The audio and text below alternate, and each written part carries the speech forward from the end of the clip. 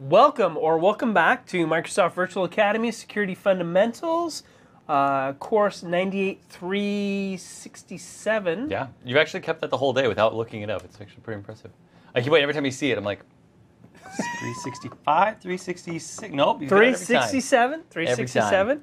We are now at Module 5, protecting servers and clients. Which is, sadly, our final module for this course. It is. The time has gone by pretty quickly. I am Thomas Willingham. I'm here with Christopher Chapman. Hard at work, as you can see.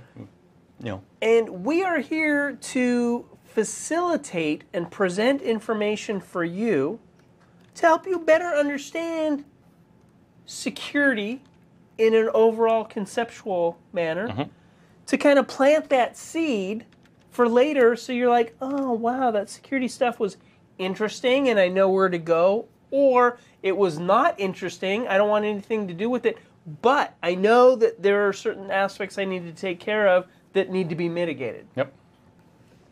So let's talk about Module 5, protecting servers and clients.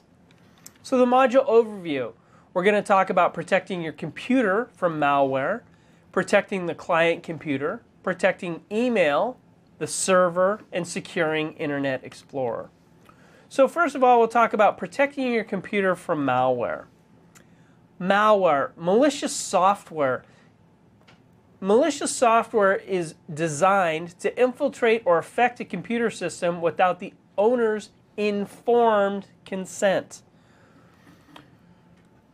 I think that's a little difficult because typically malware, the owner has consented, but not the level of consent that the malware takes. So typically it's a Trojan horse type thing. Maybe somebody's done a search on something that's really popular at the time. Seahawks winning the Super Bowl, tennis star, Scarlett Johansson in the Super Bowl commercial. They've searched on something. They've returned a list of results. They click on a link. The link sends them to a website that, when they dig into it and start clicking around into it, download something inappropriate to their system. So although they've consented to, oh, I'm doing the search, I'm clicking around, I'm moving around, there's a certain level of an action that's been performed that they didn't consent to or didn't know.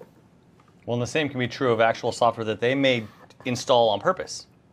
There are plenty of applications out there, and malware is very definition dependent. For example, if I download certain software packages that I use on a regular basis at my home or at my office, they come with a disclaimer as part of the setup process. Pick your directory, pick your defaults. You get to that second to last page or so, or tab in the installation wizard, and it says, would you like to install blank, blank, blank toolbar? Or search bar, Exactly. or change your search page.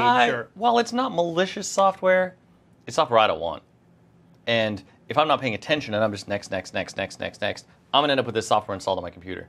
At that point, in my head, it's malware, even though it may not be actual malicious software. They're trying to be helpful by not being the best search engine on Earth and inserting themselves into a browser that is already built to use search engines that are better. Well, and that's kind of why I went for that. An action's being performed that you didn't specifically consent to. Virus. So a computer virus is a computer program that can copy itself and infect a computer without the user's consent or knowledge. Early viruses performed an action. They were normally pretty harsh, where they would wipe out your drive, kill your processor, kill your memory. They were normally pretty harsh. They still kind of are. Typically nowadays, they're macro languages or executables that redirect your search pages or bring up pop-ups, unwanted pop-ups. So viruses are more of that nature. Initially, viruses used to be pretty destructive. Now they're less destructive and more, I would say honestly, most viruses nowadays are commerce-based. Or they're either commerce-based or they're some of the ones we saw in the I don't know, 2000 to 2004 period were more almost just about propagating. Like that was the whole point, is just to get it out to as many computers as you could. And that was the whole purpose, it seemed, from what we saw of those viruses. Some of them were a little bit more malicious and actually did some damage, but a lot of them just, the point was to spread everywhere. And that was the biggest step one. But nowadays it's more, I'm going to change your default search page, or I'm going to change your default page. I'm going to create pop-ups that you have to click off of. I'm going to, when you perform a search, I'm going to inject search results in there. A worm, as Christopher just mentioned, is a self-replicating program that replicates to other computers over the network without any user intervention. Different from a virus, a worm doesn't typically modify or corrupt files on a system.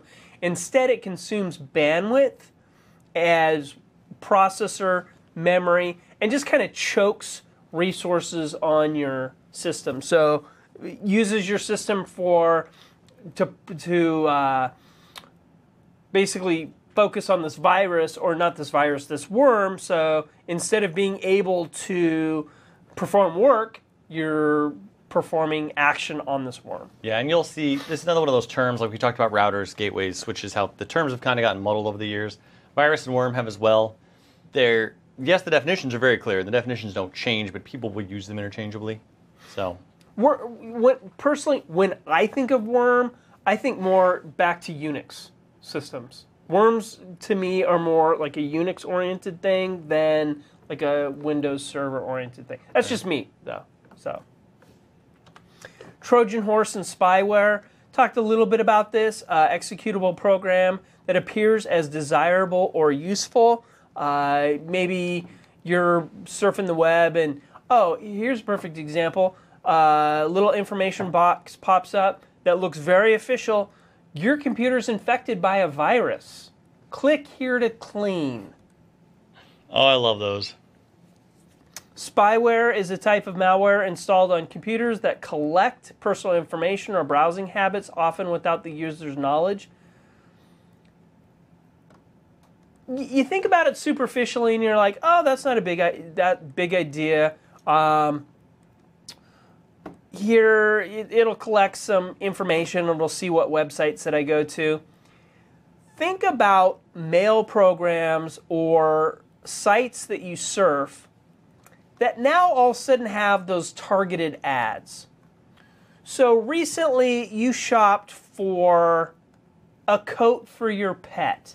For whatever reason, you have one of those pets that needs a coat because it's cold, and you've searched for that. Now you've noticed you're browsing websites, and you see those ads that all of a sudden are like petcoats.com. Get your coat or get your pet a coat. All of a sudden now you see these targeted ads that are looking at your browsing habits. To search engines, this is very valuable information. They can use this to profile you. And spyware enables a really high level of profiling that really enables whatever company is looking into the spyware to track what you're doing. Let's go ahead and take a look at rootkit and backdoors. Rootkit is a software or hardware device used to gain administrative level access to your system without being detected. A backdoor is a program that gives some remote unauthorized control of a system or initiates an unauthorized task without user intervention. So somebody has the ability to remotely access your system to have it perform some task. Protecting the client computer. So protecting against malware. There's a couple ways that you do this. One, keep your computer up to date with recent service packs and knowledge packs. The second is to ensure that you have a decent antivirus program.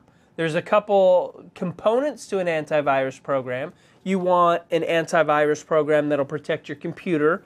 You want an antivirus program that will protect your browser.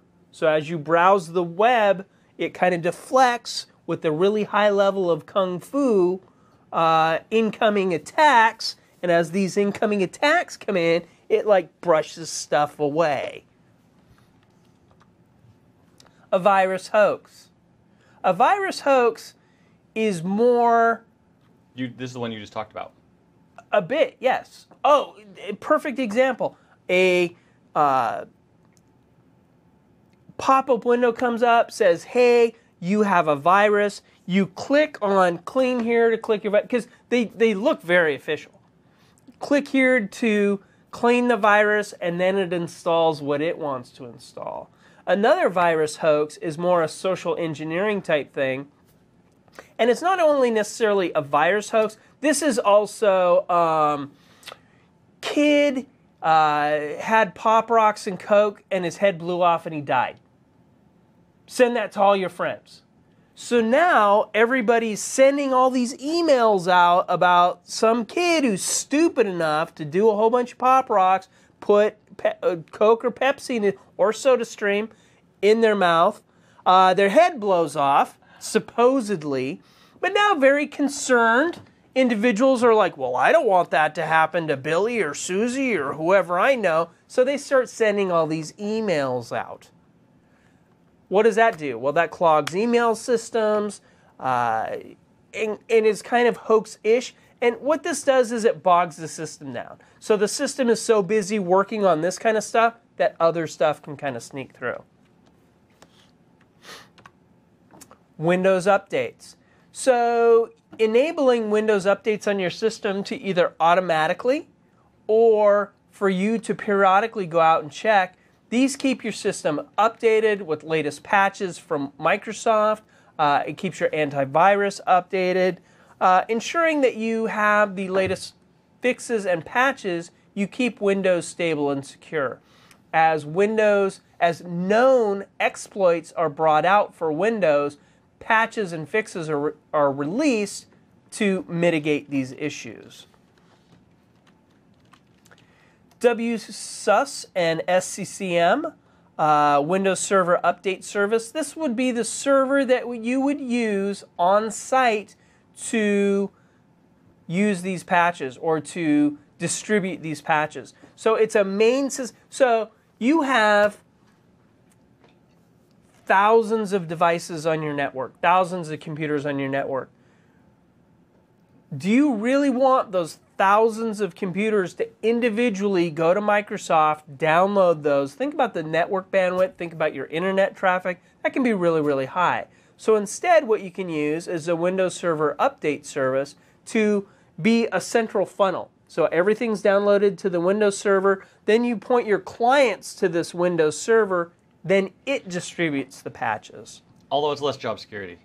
It's more job security if you have 5,000 client computers, you walk around to each one at a time and do updates manually once a month. Download and install updates. Your finger would be so sore. It might be, but you'd have a job forever. Just saying. It's, functionality, efficiency, cost savings, good administration versus I want to keep my job. It's a trade-off.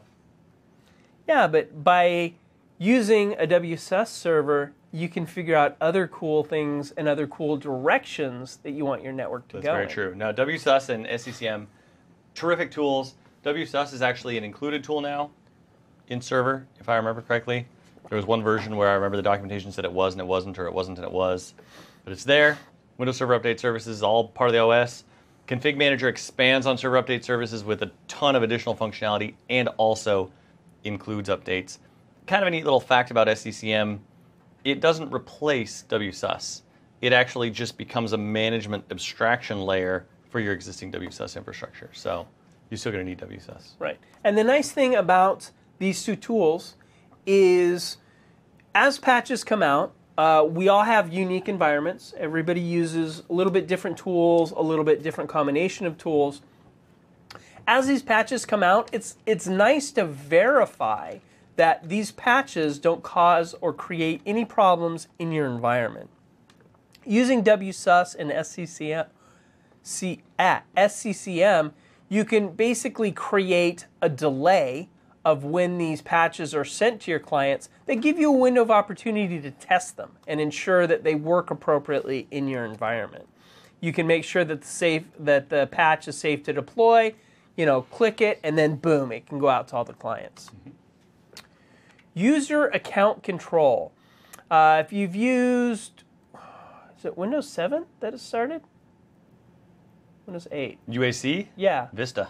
Was it Vista? This was, yeah. I don't remember it in Vista. It says right there on the slide, started with Vista. Well, and it's not so much that the slide said it, I distinctly remember because, how do I word this politically correctly? It was one of the things about Vista that not people were everyone less was enamored excited. with. Exactly. We're not that happy with some of the UAC features. What UAC does is, again, gives you a level of protection from malware as low-level changes are made to your computer. You're informed and says, hey, this program's trying to make changes to the system. Are you sure you want to do this? Yes or no?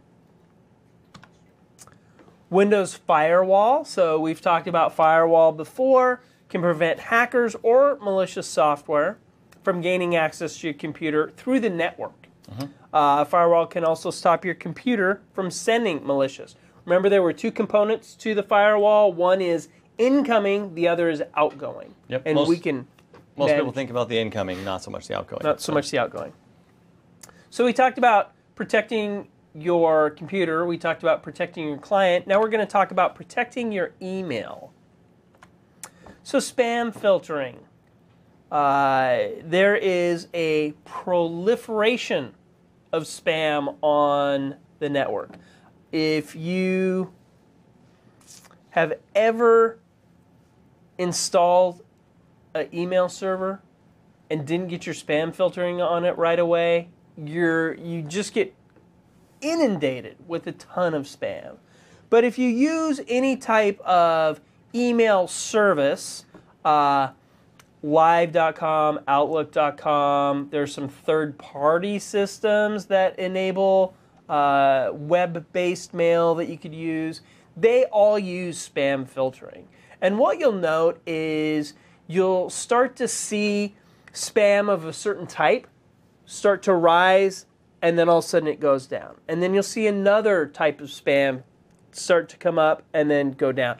So what happens is these mail providers are monitoring this system, and as they see a certain level or a certain type of spam come out, they counteract it, they mitigate it, and then as that's mitigated, then the spammers basically jump to the next. Nope.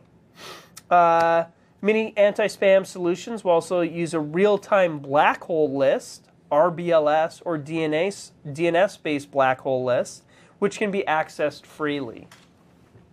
What this does is, hey, if email comes from any of these domains, we're not going to send it.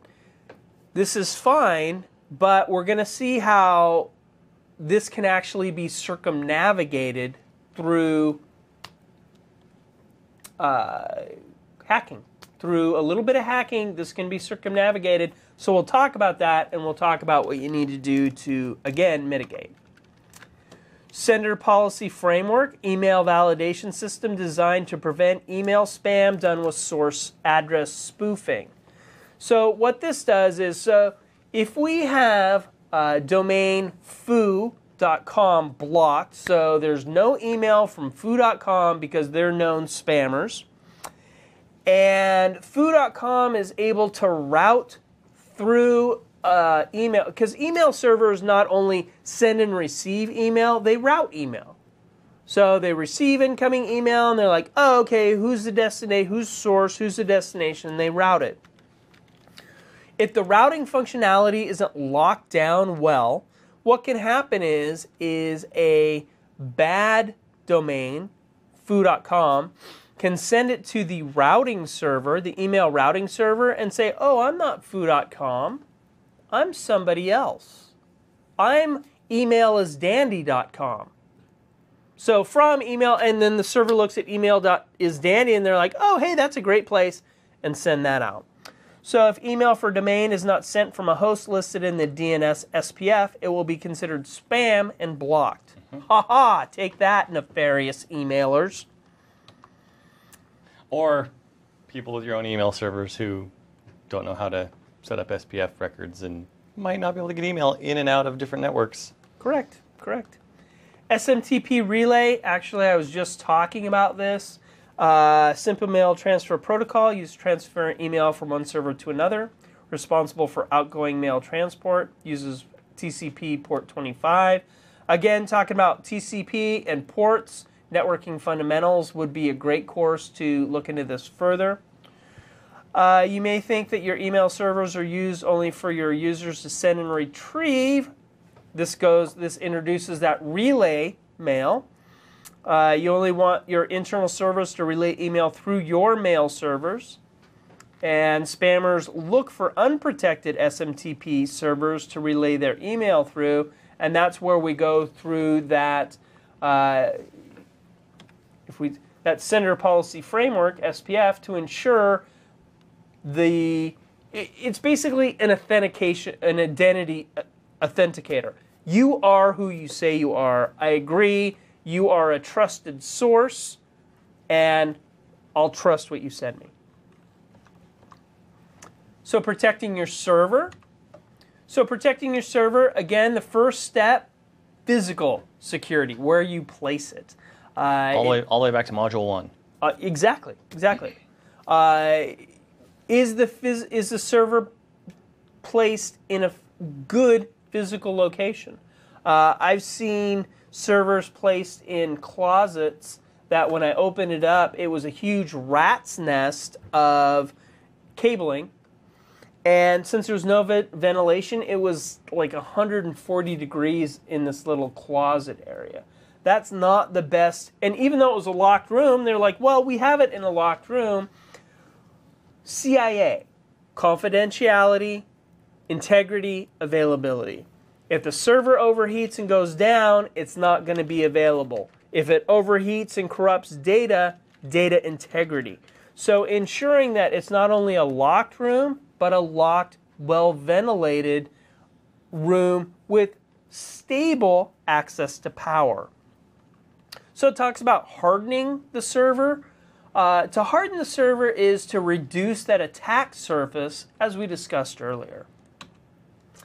Microsoft Baseline Security Analyzer. I was going to say that was a beautiful segue for my demo coming up. So, ta-da, there we go. I'm here to be of service to you, Christopher, and to set you up in the best possible method. I like it. Well, the slides do that as well. It's kind of nice. I can see it coming. I'm like, oh, I know what's going to be coming up here in a minute. Yep. So we have the MBSA, a software tool released by Microsoft to determine the security state of a system by assessing missing security updates. So it runs on your system and says, hey, per the baseline, here's what we've established as a reasonable baseline, and here's how you compare to that baseline. Mm-hmm. These are missing. This is enabled that shouldn't be enabled. So, and then it gives you a report. Then from that report, you can evaluate and say, well, in my environment, this is okay, this is okay. Oh, I need to fix these things. One thing about security is awareness. One thing that you're going to find is security is a huge treadmill, and there's always new stuff coming out. There's always something new that will trip you up that you just didn't know about. And a lot of these holes that hackers and nefarious people connect into are holes that are relatively new or that have been around for a while, and again, the information just hasn't been sent out to people, so they just don't know to correct these issues. That's why it's important to make sure that your devices are updated and patched and the fixes are applied. Secure dynamic updates in DNS. So later versions of DNS enable dynamic updates of resources in DNS. This is good because we know clients use DHCP Dynamic Host Configuration Protocol. See Networking Fundamentals for further explanation. But Dynamic Host Configuration Protocol enables the ability to temporarily get an address. So as a system has an address for a little while, it reboots, it has a different address. Dynamic DNS enables these clients, as they get new DNS addresses, to change and modify their DNS addresses and to modify their updates. This is fine, but we go back to DNS poisoning or adding incorrect DNS entries. We want to make sure that that's disabled. So with unsecured dynamic updates, any computer can create records on your DNS server, leaving you open to malicious activity. Again, Microsoft.com can be redirected to this website for badpurposes.com. It could be redirected to anywhere. And I've never, ever done something like that to a friend as a prank. That would be just good times, especially if it's something that they have to use all the time. Or so, well, yeah, definitely. Something that they're expecting, not what you set up to point to. Well, and so now secured dynamic updates in DNS, that's a pretty high-level thing. Done at a server level,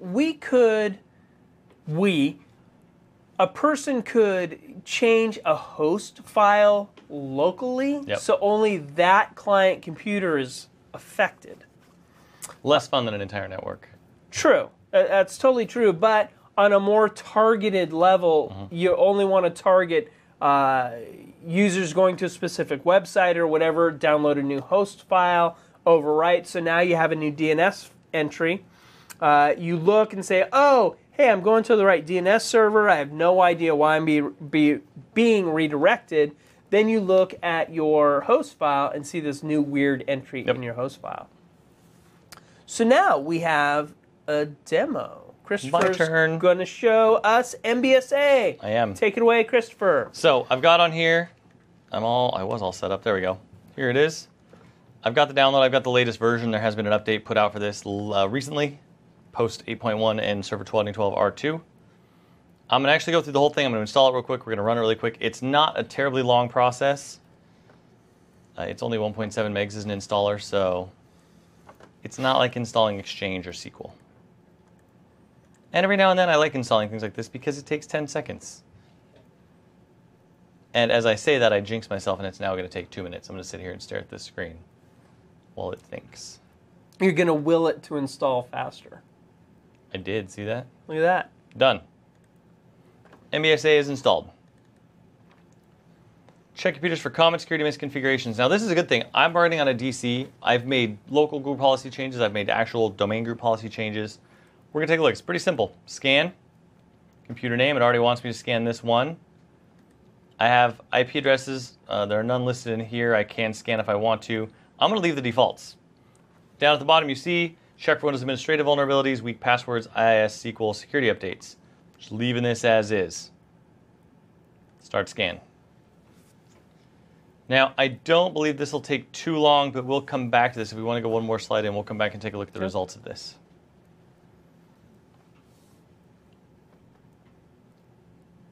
Okay, so next... Or we'll just keep looking at my demo. One or the other. I hear buttons. There we go. So next, we'll talk about securing Internet Explorer. So browsing the internet. Browsing websites can expose you to a wide range of hazards. Can it really? It can. I've never seen a hazard on the internet. A hazard. I was browsing. I was a good web browser until I took an arrow to the knee. Oh yeah. Yeah. Look at what I did there. Look at me with the pop culture references. Nice. Yeah, totally bringing it. If you weren't watching on the screen, I just got a fist bump. I didn't really. It was sad. Today's browsers include pop-up blockers, the use of zones, and other built-in security features. Cookies and privacy settings. Now, these aren't the tasty chocolate chip or oatmeal cookies that your mother made. Or that I've been enjoying over here for the entire day. Yeah, very tasty. It was a very... delicious indeed. Yeah, those were good. So, if you've noticed, you're on a website, You click off, you leave, you come back another day, and interestingly enough, how you set up things on that website last time, it's exactly the same this time. How did that happen? Cookies. Cookies are a little file that it puts on your system that just says, hey, you've browsed the system before, and here's what the configuration looked like. Or here's what you looked up. Or here's what we showed you, or whatever the case may be. Exactly.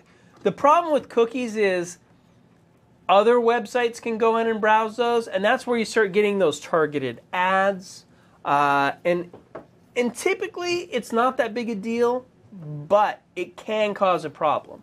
What if your bank inappropriately puts a cookie on your system that's not written well? So it's a decent idea to periodically clear your cookies, to clear your cache, to set decent privacy settings. Again, you take steps. When you leave your house, you lock the door. When you leave your house, you shut the windows. When you leave your car, you lock your car. So you just take an appropriate level of precaution to ensure that things are safe. Yep. How does your demo look over there, Christopher? Are we ready to? We are Okay. indeed. It's up. It's ready here. Let's go back. So we're jumping back real quick to the MBSA demo. It ran. It's done. And this is what the report looks like. Report details for this computer itself. It's nice. It could not complete one or more requested checks. That's what this little exclamation point is telling us. I couldn't download the list from Microsoft of the latest security updates. And this tells me that, which is actually a good thing. It's a good demo.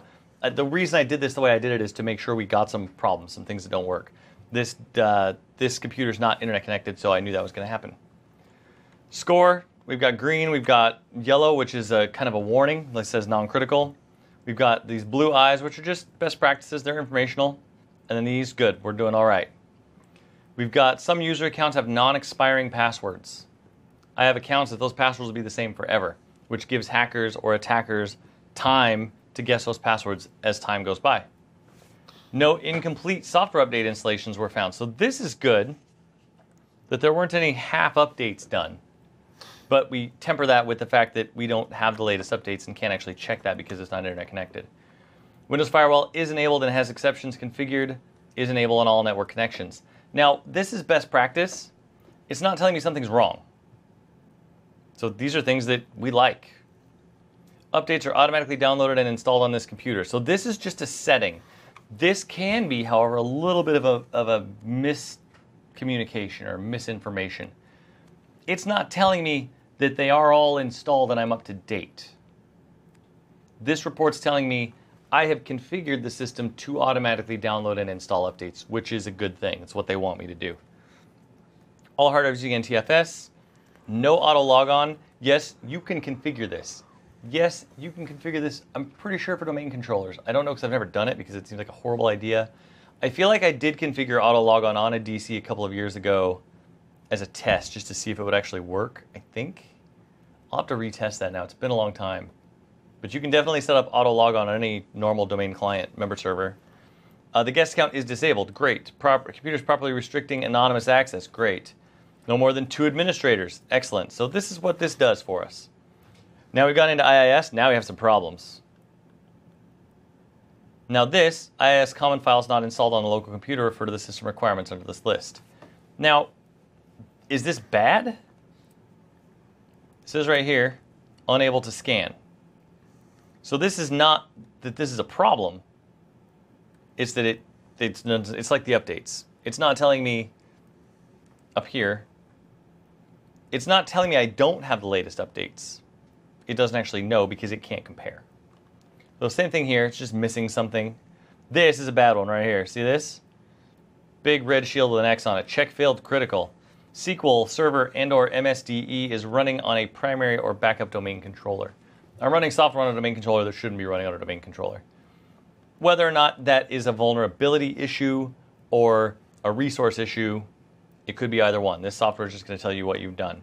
These, check not performed, it skipped a couple of things because even though SQL's on here, we couldn't get to it, which could be good. This could actually be a good sign. And again, it's an awareness thing. That error about SQL being on the domain controller, for your environment, you could make the decision that that's what you want. But this brings it to your awareness that, hey, typically this is a bad thing. This is not what you want. Yeah, to this be is doing. not recommended. Are you sure this is how you want to proceed? At which point you get to make the decision, well, yeah, that is how I want to proceed. Oh, I didn't realize that wasn't best practice. Maybe I should move that SQL server somewhere else. So it's a great tool. It's simple to use. You can use it to scan more comprehensively, but it's install it, open it up, pick your computer by default, hit scan. You'll see right away. The next demo is on IE settings. We talked about browsing the internet, blocking pop-ups. We talked about cookies and privacy statements, clearing your cache, clearing cookies, content zones. Content zones enable you for different areas to have different settings. So within your local intranet, you can have a little bit more open than just on the internet. On my intranet, I want to have a little bit more loose settings. Trusted site zone.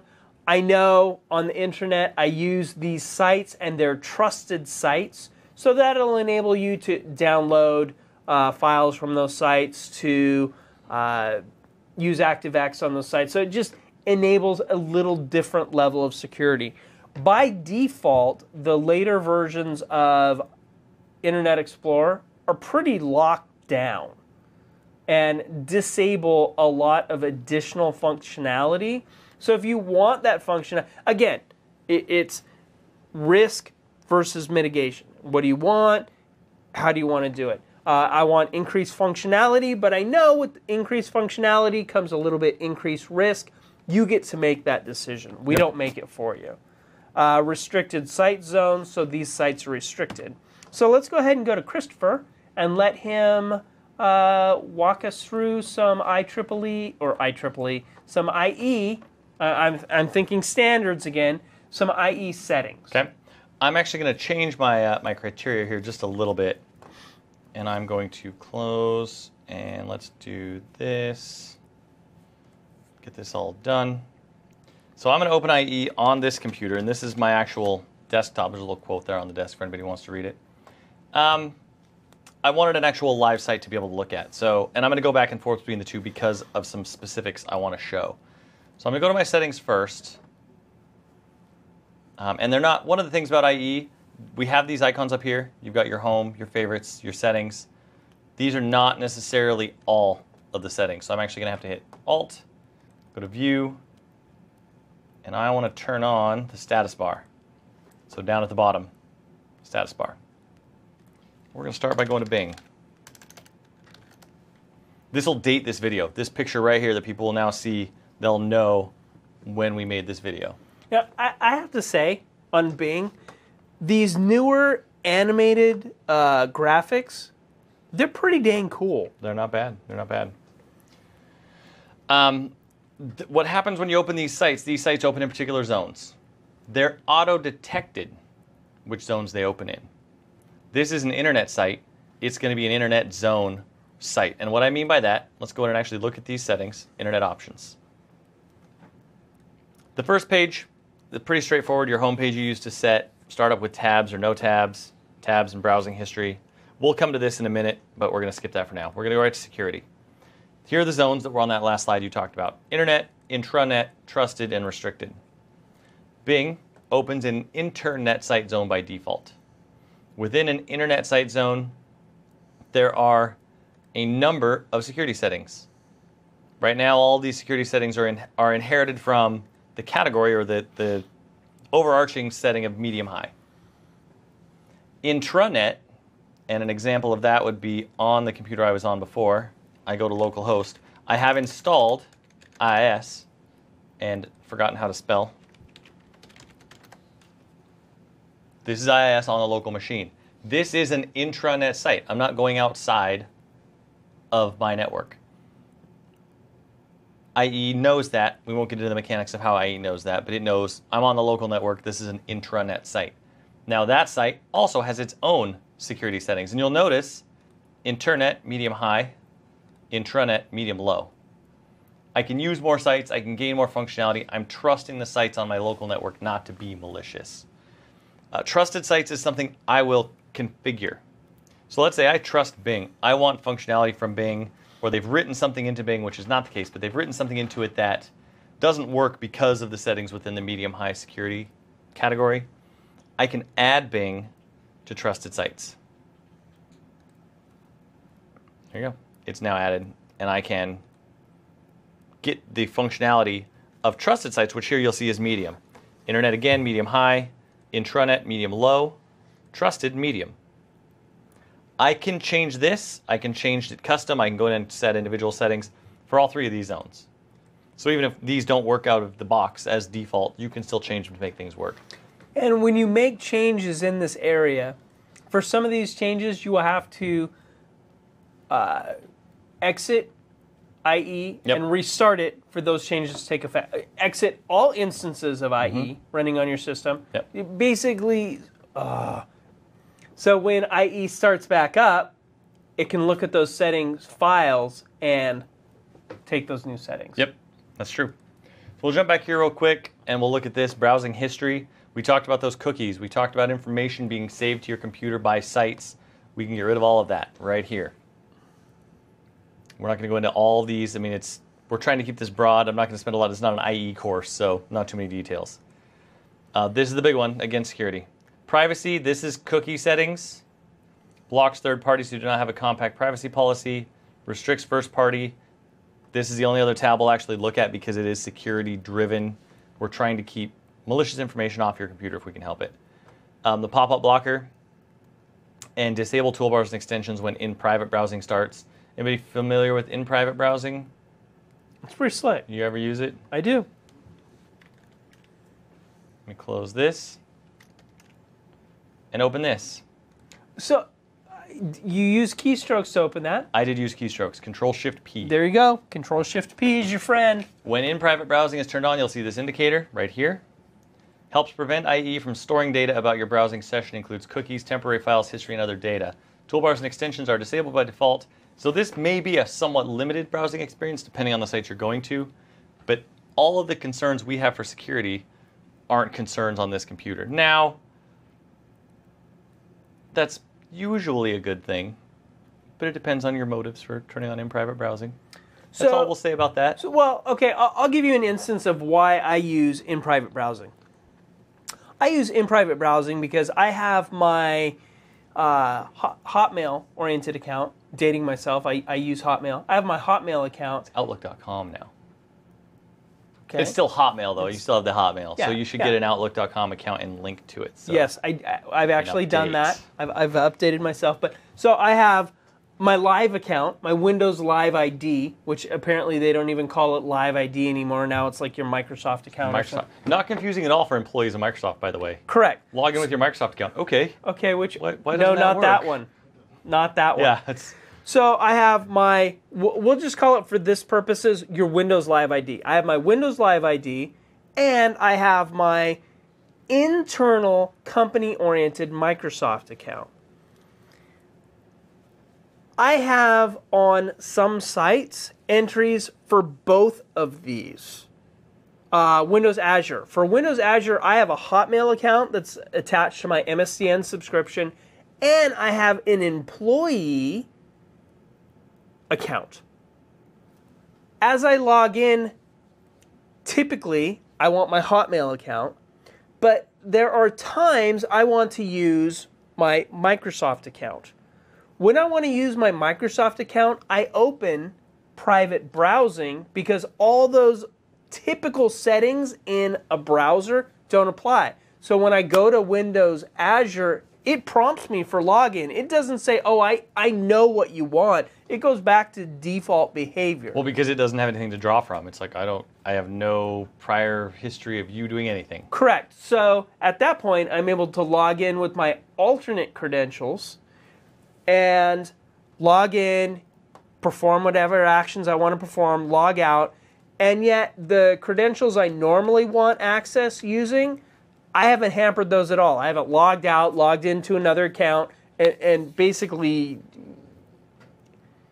interrupted this account system. So that's one of the ways I use it. Yep. Another way that you could use it is to browse for presents for your significant other that you don't want them to be able to go into history and look for.